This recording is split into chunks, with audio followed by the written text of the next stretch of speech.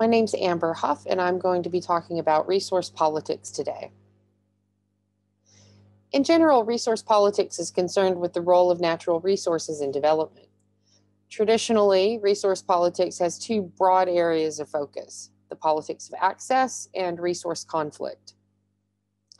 The politics of access is often framed in terms of dialogue and critiques of rights-based versus market-based resource management regimes, and it aims to understand politics around claims to benefit from productive and sociocultural interactions between humans and the physical world. Resource conflict studies focus on conflict and its causes in relationship to development. In this presentation, overall, I want us to reflect a bit on the question of how do we, in our diverse roles and in different places and positions relative to power, make sense of and take on the emerging resource politics of the 21st century. We begin with a reflection on the nature of nature and natural resources themselves, and then review some recent trends, talk about some issues and approaches to resource politics, and discuss particularly how we can unmask the politics and contestations behind different framings of crisis, and how those framings are related to conflicts and struggles that coalesce on resource frontiers. In my research as a political ecologist, I'm particularly interested in how discourses about people, markets, and the environment shape the ways that we understand overlapping problems that we face, and the sorts of actions that can flow from those different understandings.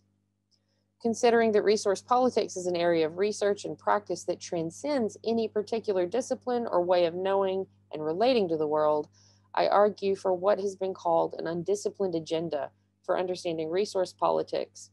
This agenda is more richly political, more historical, more critical, and more plural than has been dominant, particularly in academic or policy-focused research on resource politics in the past. To begin with, I want us to just take a moment to think about what we see in this image. Now, of course, this is a landscape. This is Yellowstone National Park. You see a picture of a waterfall and forests and stone outcroppings. But just think about this. What comes to mind? Usually in a classroom, when I ask these questions, what comes to students' minds are things like the idea of wilderness, nature, pristine, untouched. And then when I ask, what sorts of resources do you see in this image? People might discuss things like water, like minerals, like forests, potentially carbon. Some might even say hydroelectric power because there's a waterfall there and there's a river.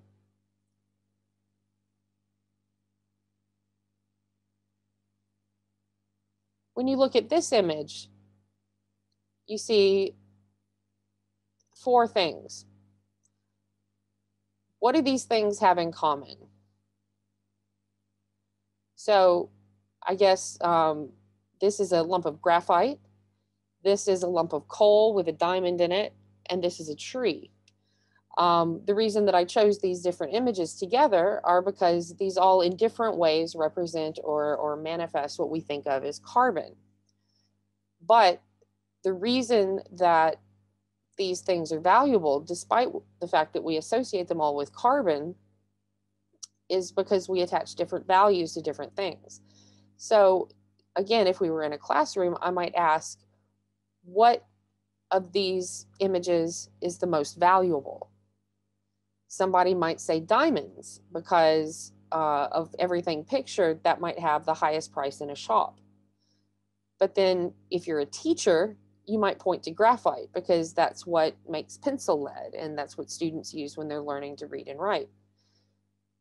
Somebody who's particularly interested in sustainability issues might say the tree because of the carbon sequestration potential of that tree. Somebody else who's interested in the energy sector might point to coal.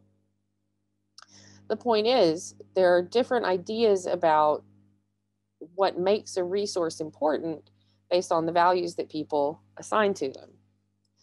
Natural resources are usually thought of as materials or substances that are created through natural processes and exist in the environment prior to human extraction.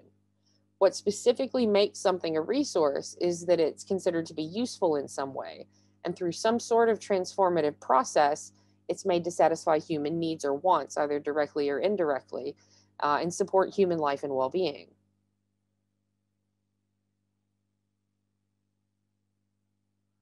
But resources, just like the images of carbon I showed, resources are contested. They might be contested because of different disciplinary perspectives or orientations. So from a biogeophysical perspective, not all resources are qualitatively the same. From a biophysical standpoint, resource properties, applications, demand, and use patterns, as well as sustainability issues, vary quite a bit according to the type of natural resource we're talking about. For example, are we talking about minerals versus land, renewable versus non-renewable, fast versus slow replenishment, as well as the sorts of transformations that something undergoes in the process of production. Likewise, resources characteristics vary a lot in regards to relationships with other resources and substances, both in situ as they occur naturally and in extractive production and consumption contexts. From a conventional economic standpoint, natural resources are often framed in terms of investable and transferable natural assets, forms of, quote, natural capital and environmental goods. These are measurable materials and substances that exist in the natural world separate from and prior to humans. They're sorted into typologies on the basis of their origin, their development status, their relative renewability, and their biogeochemical qualities. And it's commonly taken for granted that resources have economic value, for example, in terms of utility or price, because they support human life and economic activity through their role and their material transformation in capitalist processes of production. Now, from a critical and constructivist perspective, it's important to understand that a resource, whether we're talking about extractive minerals, hydrocarbons, wind, or ecosystem services at different scales, is something that's brought about socioculturally. So resources also should be considered to vary in terms of their historical construction and the values, characteristics, and meanings that are ascribed to them by different actors with different interests and priorities, from natural scientists to economists to social scientists and lay people. So in terms of the implications, similarly contested are divergent notions around the appropriate uses, management techniques, scarcities, and sustainability challenges that are associated with different types of natural resources. This highlights the issue of contestation, which is a really central concern to research in resource politics. Contestation is the process of levying competing claims to something. So in terms of natural resources, contestation happens around everything from basic definitions to valuation and values, appropriate uses, management regimes, rights to access, control, and derive benefits from them. This reflects that the property of being a resource, what researcher Tanya Murray Lee calls something's resourceness, has to be actively brought about. Now, I think this is a great quote at the top of the slide for demonstrating what this means. Tanya Murray Lee writes, "Land by itself is not the abstract entity that we call land and think of as a resource.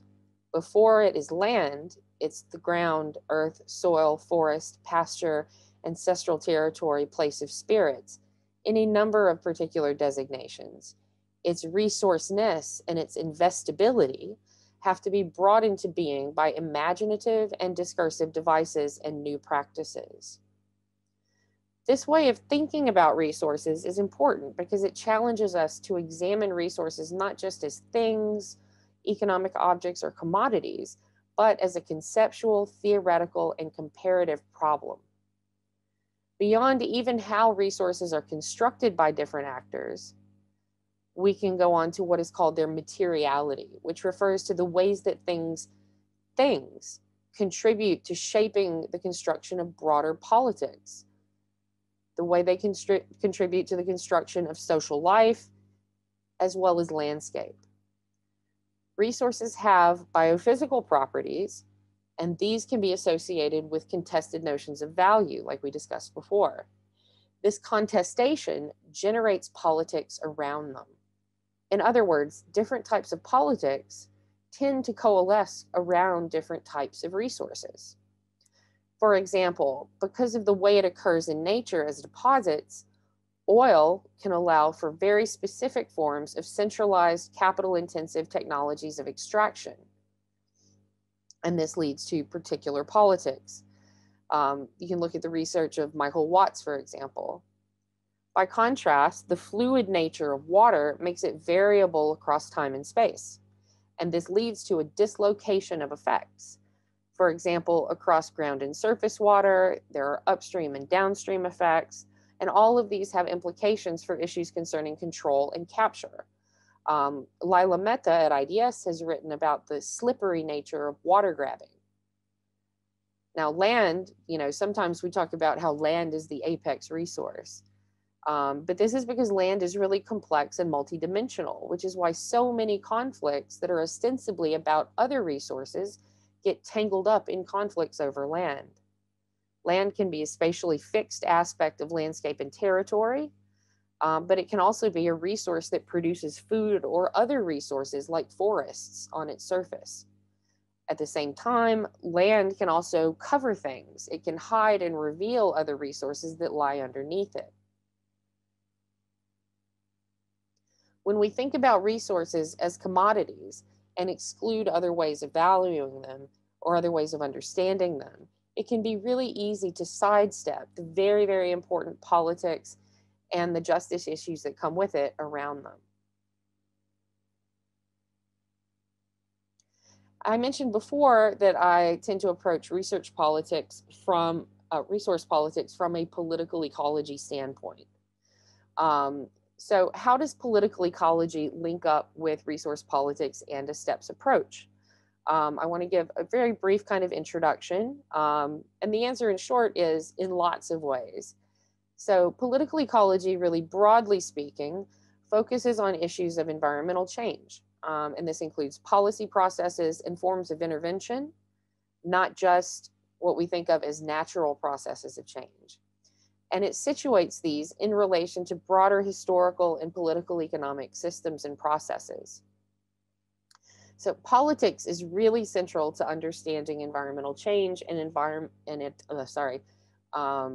and identifying pathways to sustainability, as well as for situating emancipation and justice considerations in social environmental relations. And this is the case from the micro or local context to broader and even global systems of power. So some aspects of political ecology's approach that are relevant to pathways thinking include an interest in, one, opening up the politics behind resources and policy through critical inquiry and analysis. What we call unmasking or revealing hidden relations, agendas, and forms of power and domination that can be obscured by particular discourses or particular forms of authority. Broadening out means valuing plural knowledges, multiple forms of knowledge, multiple voices, and multiple sustainabilities in order to identify overlooked ideas or pathways forward. Highlighting alternatives to dominant values in social environmental relations is a really important part of this. And the reason that we might look to overlooked ideas, might want to know what's being obscured through power relations. And ultimately, a lot of these boil down to the interest of seeking justice, seeking to bring about a more just world through our research, through our solidarities, through our practice, through our communications, and other forms of action. And I think, to me particularly, the bottom line is that there's a more equitable, less violent, and more sustainable way of managing our affairs than those that characterize our dominant, growth-focused, and honestly ecocidal social and economic relations.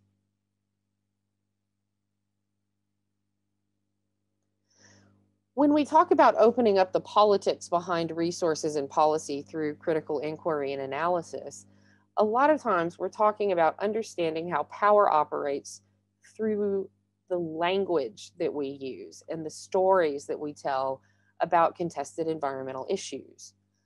One of the most useful tools for critical analysis, whether in research or even in our everyday lives, is learning how to identify when an issue is being depoliticized. When something is depoliticized, this means that contestation, conflict, uneven effects on different groups or regions, the politics who wins and who loses, are being hidden or obscured in a powerful narrative. So, how do we use critical thinking to know when a narrative might need further scrutiny or opening up? So, I put together here on this slide what I think of as kind of a toolkit for critical analysis, a toolkit for identifying depoliticized narratives and kind of opening up the politics behind big stories that we get told, stories with lots of authority and power dynamics that might obscure underlying relations and contestations. So I think the first and easiest step is to look to the structure of any particular narrative. Global climate change, biodiversity loss, poverty, and inequality are all complex issues that are so big and are produced through the interaction of so many factors that come together in different ways, in different places, that it's hard to even think about them.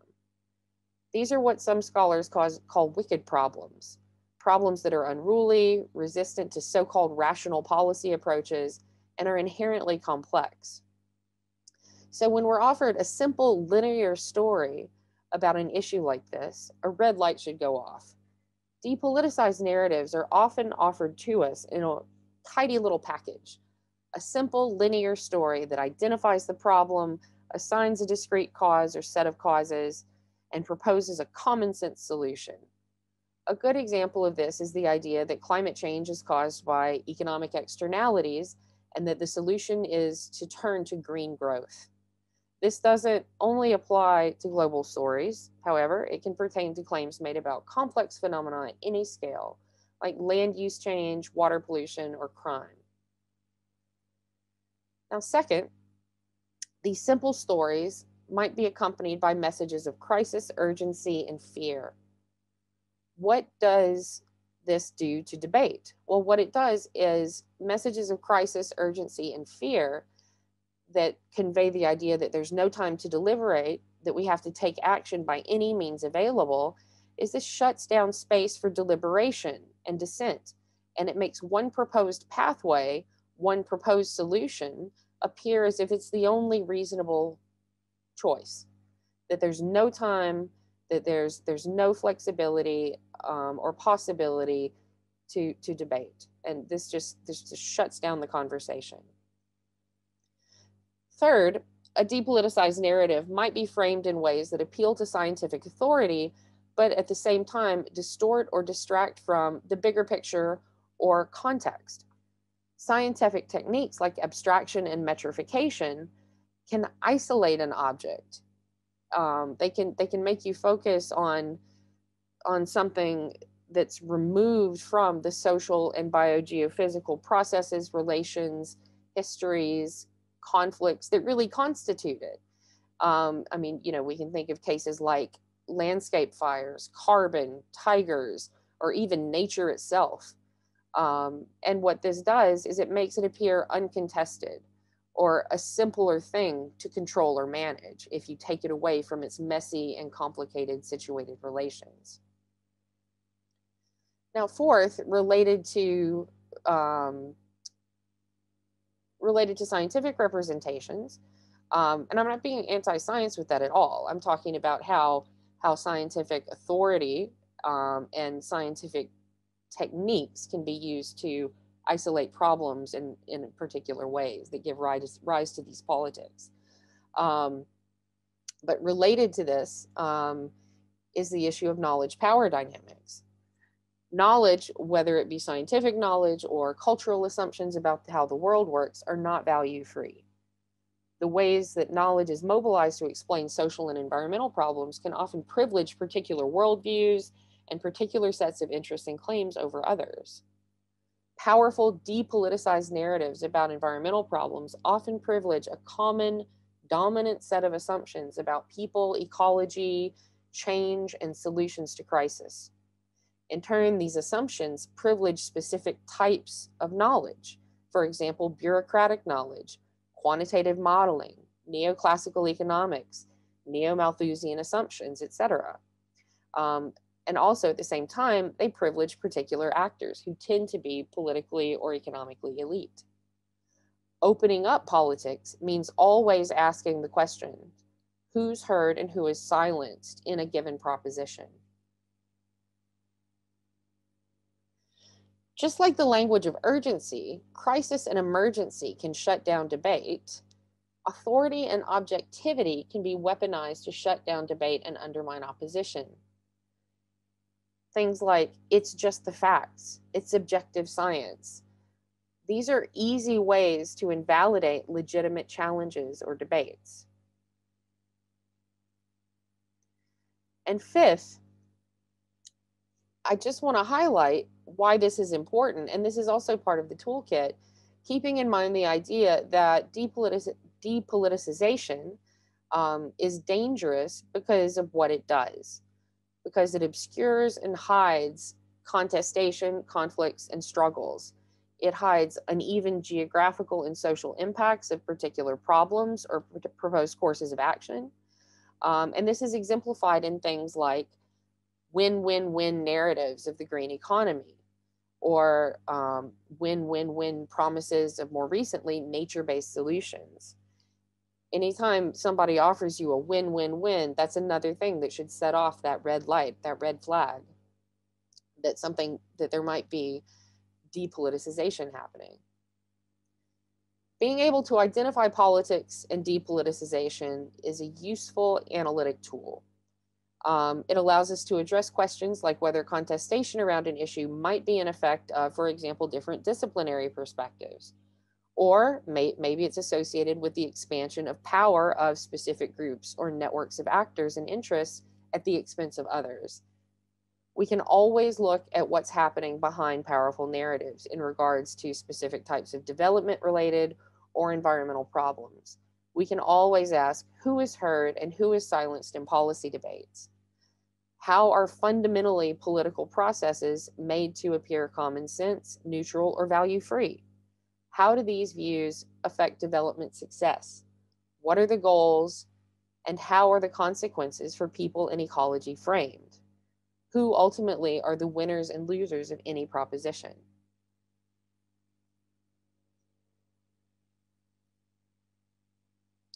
Now, I like to talk about that toolkit for critical analysis, toolkit for identifying depoliticized narratives, because the landscape of 21st century resource politics is virtually littered with them. The landscape of resource politics is complex. It's shaped by overlapping issues. The global economic system continues to be affected by commodity booms and shocks of the overlapping crisis of the 2000s, and is now facing the effects of global pandemic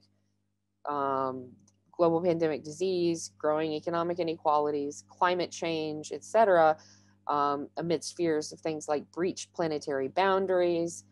There are dominant scarcity and security discourses that are increasingly tangled up with the rhetoric of sustainable growth and environmental management. And this can justify the intensification of exclusionary relations of governance, also of accumulation and control, and these get framed as both the only option and things that must be done for the greater good. So, I mean, those are definitely areas where thinking about the politics of claims making becomes very important.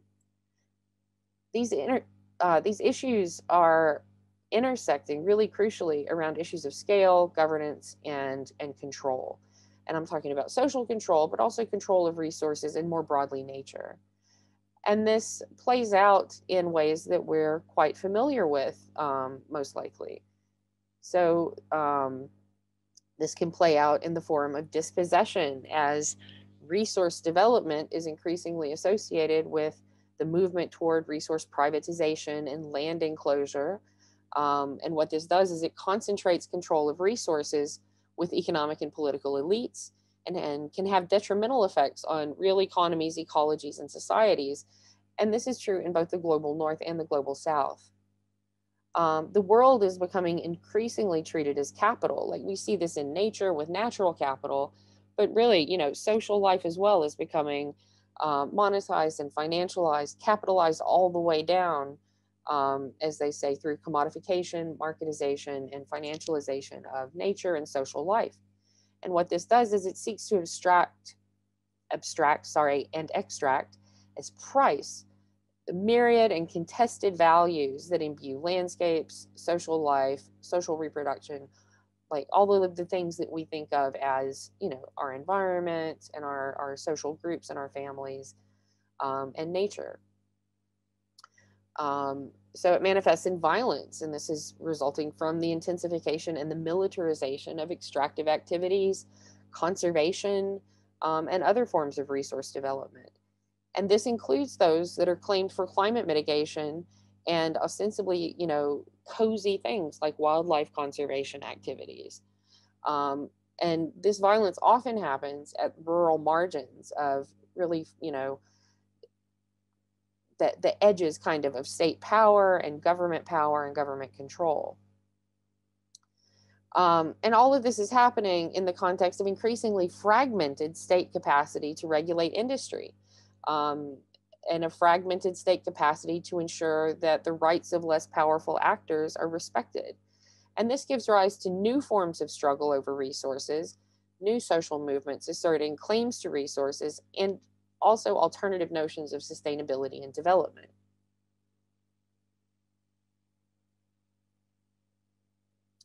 So in this changing political economic context, the view of social and environmental problems has become really dominated. So if you look to the media, if you look to what research, is privileged in policy, the view of social and environmental problems has really become dominated by a global or a planetary framing, what we call the planetary story.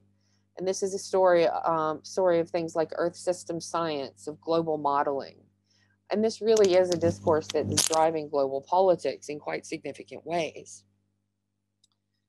So within this planetary discourse of crisis and global sustainability, we often see an undifferentiated humanity cited as the culprit of overlapping environmental problems and breaching planetary boundaries, surpassing limits.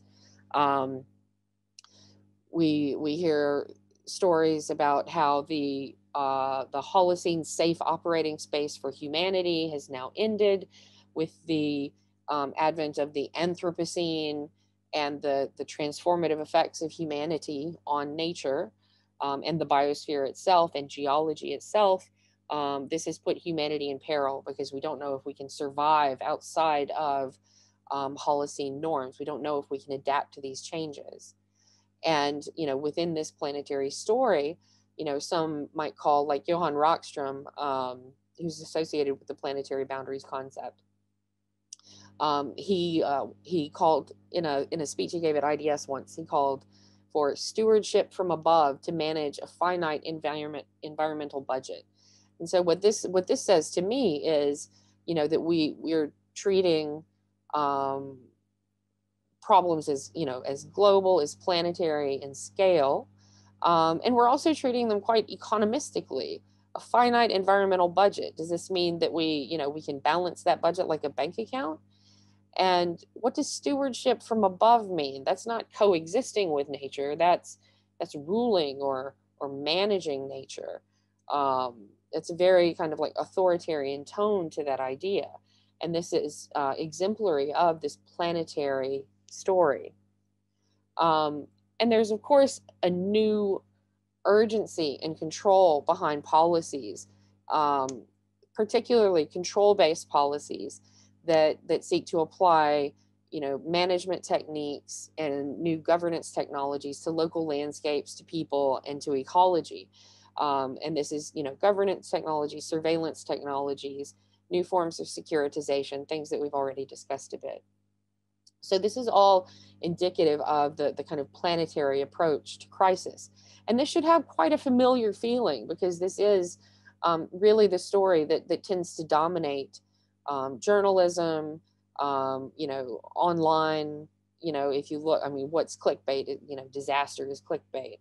And, the planetary story is the one that has traction. But, this is one story. Um, and we need to ask whose interests and whose claims and whose politics do such framings support.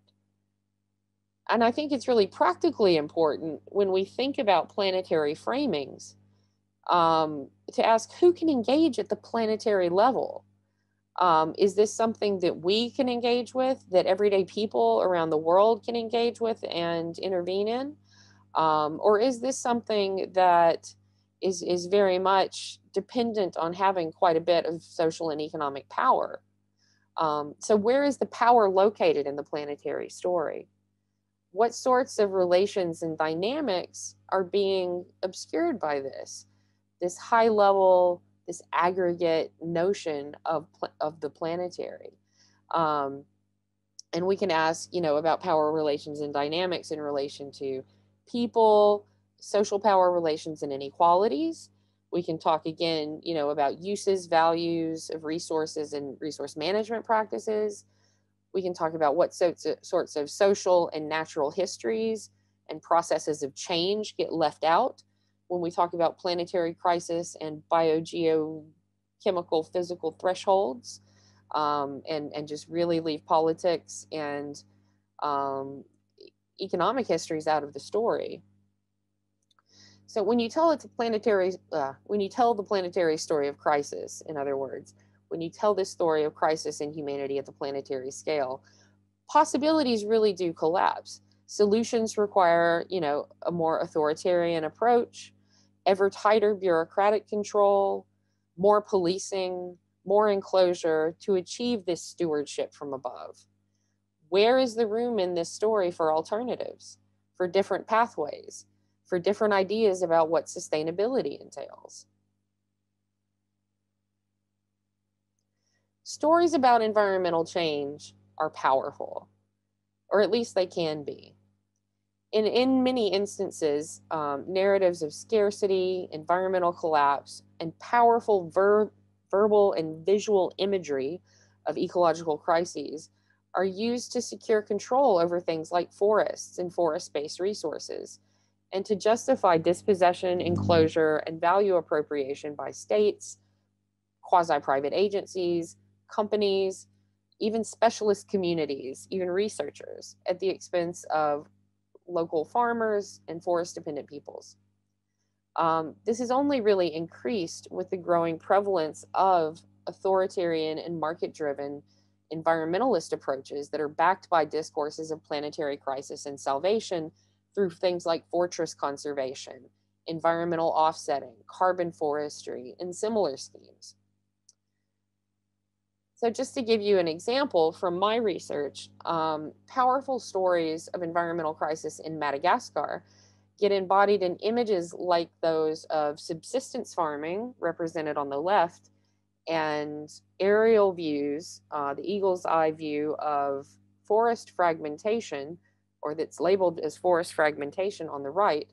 And what these images do is they appeal to the biases of, the Malagasy bureaucratic elite, of northern donors, and also of members of the public.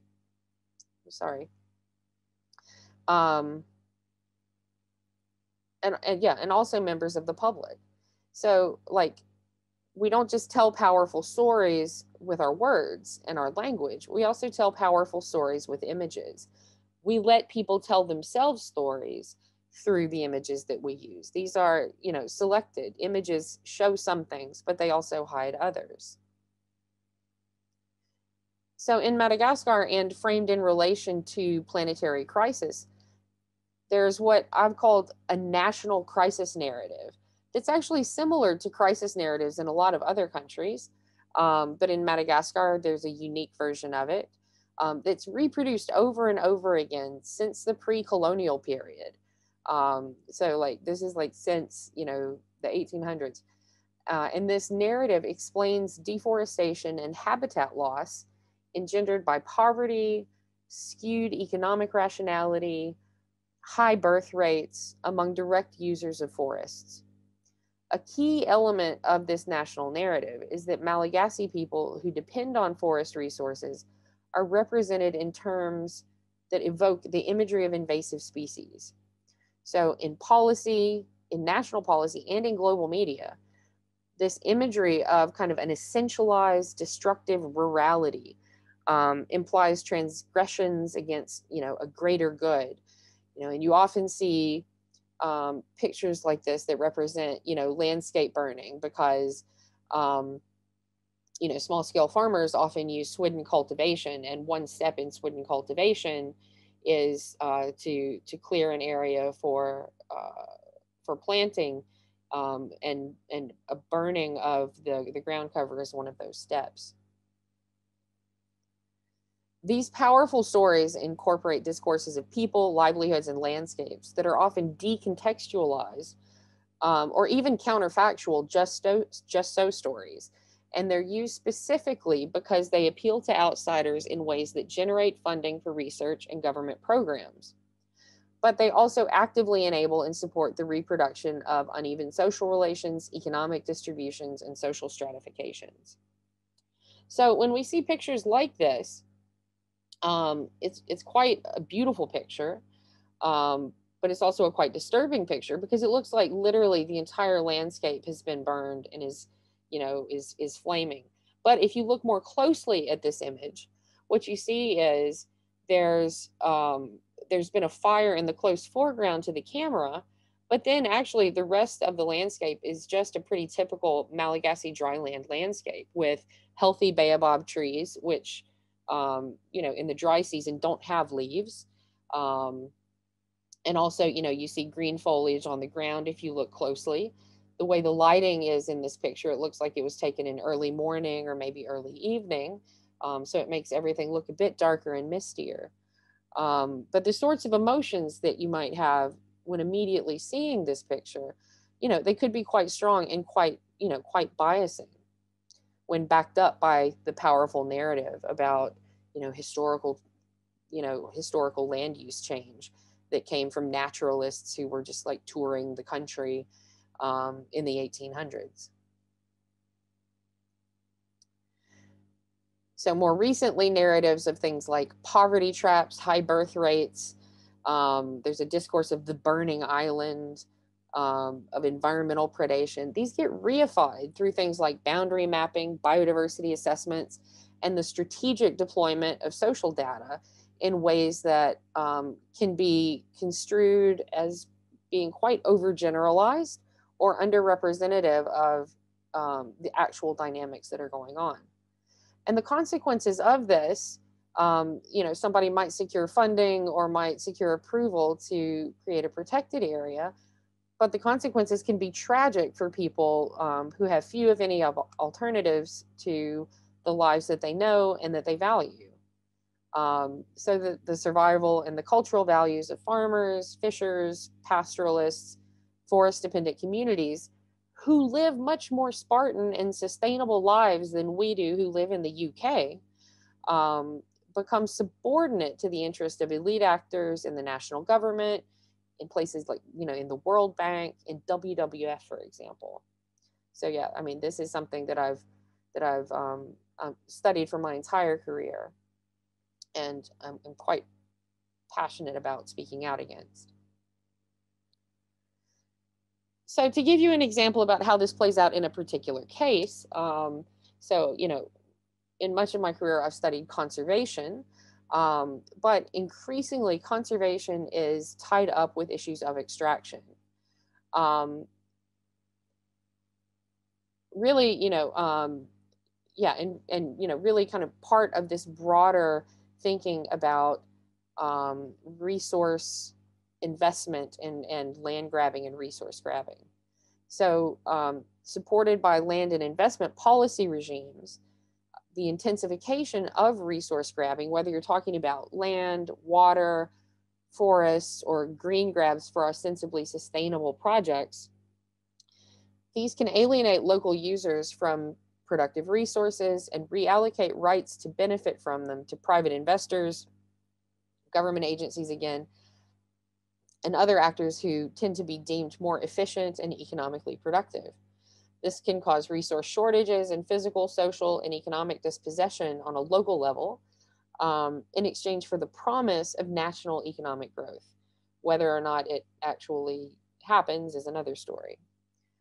So when used for, intensive agriculture, other forms of resource extraction, or so-called green projects, all of these can cause drastic transformations of landscape. So in a case from a recent project in Madagascar, just to give you a brief example, the Rio Tinto QMM ilmenite mine in southeastern Madagascar has dispossessed hundreds of people from their homes and livelihoods at the mine site. Well, really, at a combination of sites around the city of Fort Dauphin in the southeast of Madagascar. So you have a mine site, quarry sites, and a local conservation area all around this one city. And people have been dispossessed from their homes, from their livelihoods, without fair compensation or comparable livelihood replacements offered.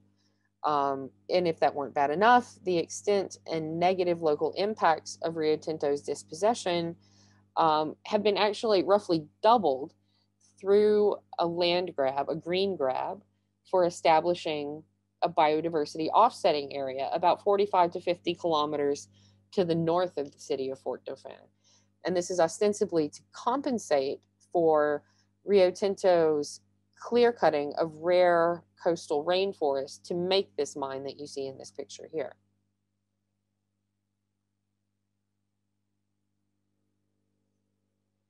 Sorry, I'm waiting to switch my slide. There we go. The company, which now arguably has more power in the Anusi region of Madagascar in the southeast than even the government does, was allowed to make this green grab based on the claim, unsupported by evidence, that the forest would have disappeared anyway due to the activities of forest-dependent people living in a village called Ansutsu. So people from Ansutsu are shown here on this slide. And these photos are from when they were participating in a meeting about a recent IDS research project that was looking into their experience of dispossession resource conflict related to this.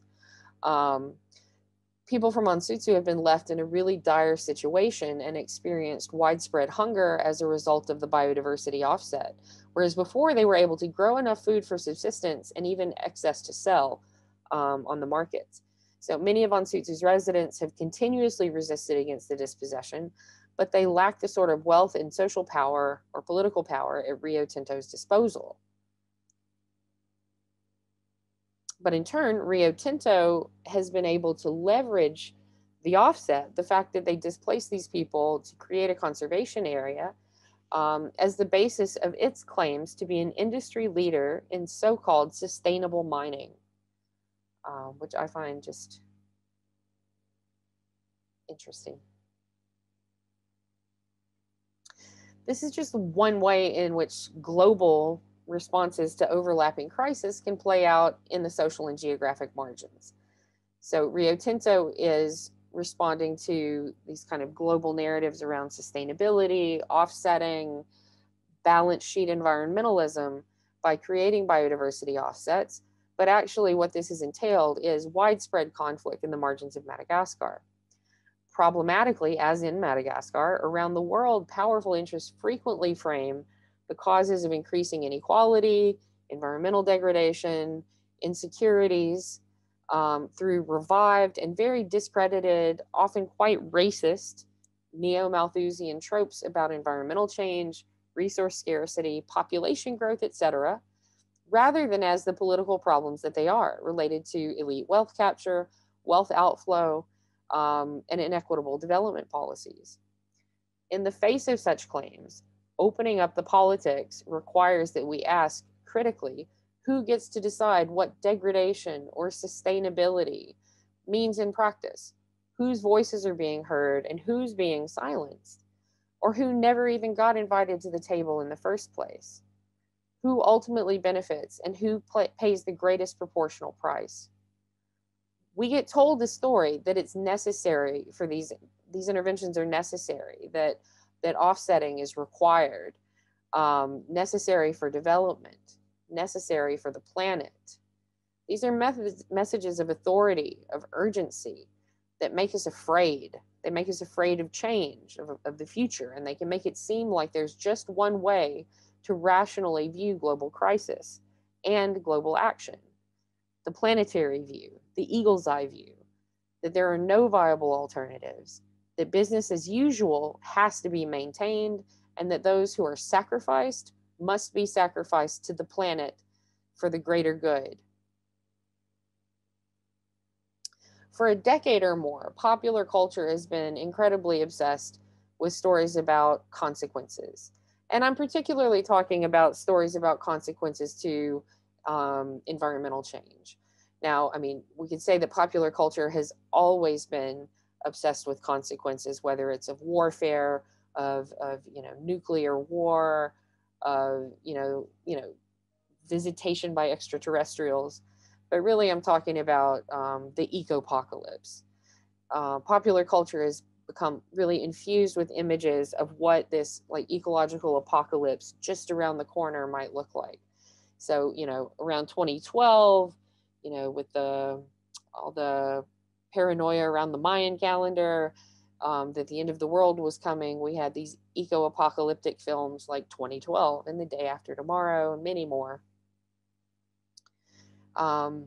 We've seen a revival of ideas from deep ecology and neo-Malthusian ideas filter in, with ideas about the generalized destructiveness of humanity or the population or population growth, and quick fix, silver bullet technical proposals of how to fix problems through easy and cheap solutions, whether this be Thanos' Infinity Gauntlet or offsetting to net zero or geoengineering. And we get warned about how people will live after the collapse. Now, Mad Max used to be, I think, about living after the nuclear apocalypse, but now Mad Max is about, water wars and desertification and ecological collapse. The planetary story is the big story. Johan Rockström, who I mentioned before, says that the problems are all integrated, all shared on a global scale. From the planetary view, from the eagle's eye standpoint, there we are, a pale blue sphere hanging in space. From that standpoint, it makes sense that there is one humanity, one story, one science, one knowledge, one pathway, and one consensus hanging in the balance. But the world isn't a globe. A globe is a model, all smooth contours.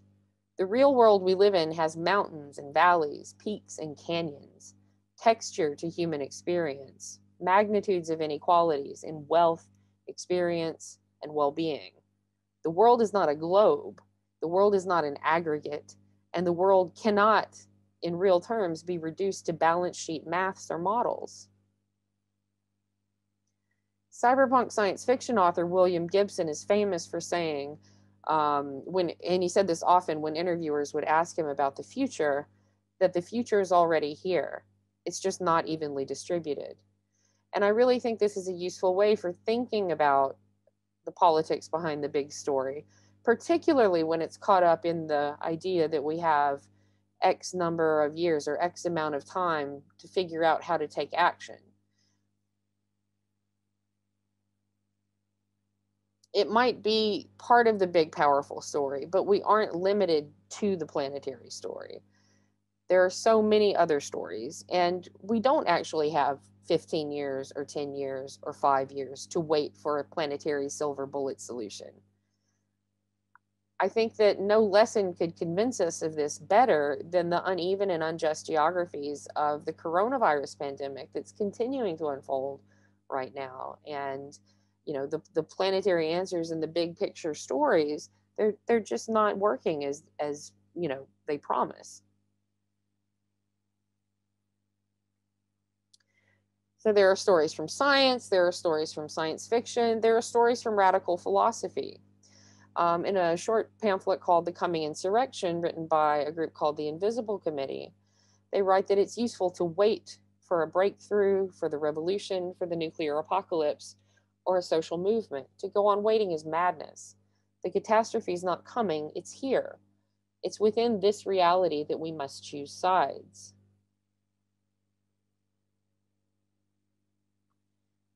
So where do we go from here? How do we choose sides? How do we ground planetary thinking? How do we connect the big picture, which is important, to the smaller, deeper dynamics that also matter? A good place to start is with undisciplining ourselves a bit, stepping back from the big story, opening up to other stories from the world, paying attention to the politics of places where people are struggling against the damages of climate change, environmental violence, resource injustice, dispossession, against sacrifice in all manner of forms, rather than defaulting to the eagle's eye view.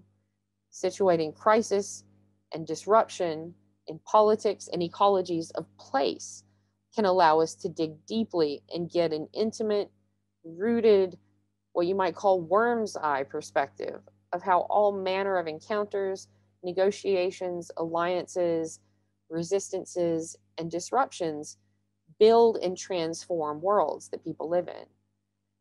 For sure, these worlds include ecologies of crisis, zones of sacrifice, and all sorts of terrible things. But they also include struggles for emancipatory ecologies that can be hidden by the shadows and beneath the rocks that are cast by crises that appear so big and so overwhelming that we feel like any action is just too small. Or maybe instead of the worm's eye view, we can take a lateral or spider's eye view, which can help us to better see the ways that people's struggles come together through networks that are produced by power relations and solidarities that intersect and weave across the world, far beyond place-based dynamics of local resource conflicts. What patterns and projects and stories about the future might emerge from these different viewpoints? So I don't have all the answers. I don't really have any of the answers, but I do have a lot of questions. And honestly, I wouldn't trust anyone who claims to have all the answers, because surely they they're not considering the deeper politics, right? So I don't have all the answers, but I do think that pathways forward become clearer when we choose to engage the world as it is, and learn how to ask the right questions. So I offer, in closing, in conclusion, a set of questions for 21st century resource politics. Whose interests do particular claims, whether we're talking about environmental change, about growth, about any sort of dynamic, whose claims are whose interests are claims serving? How does the distribution of power shape resource politics? How do the stories that we tell about resources, natural processes, and crises shape the sorts of research priorities, policies that get favored, and material reality that we experience? How do places and people enmesh in broader political economic dynamics? What changes are affecting people and affecting nature, and how are they doing this? How do interactions at different scales affect people's lives? What are the intersections and relationships between environmental struggles and people's political struggles more broadly, over labor, over gender, over identity, over recognition? How can alternative stories, alternative visions for the future, alternative sustainabilities, and vernacular notions of things like freedom, justice, and security guide our thinking and action? I really think that these questions and ideas that have always been or have grown really central to my work around resource politics, I hope that they can start thinking about how your work might be related to these questions, whether or not you work in resource sectors or academia or not. I think that these are important questions and issues beyond research, but just, thinking about our lives and, the way we engage with the world. Thank you very much.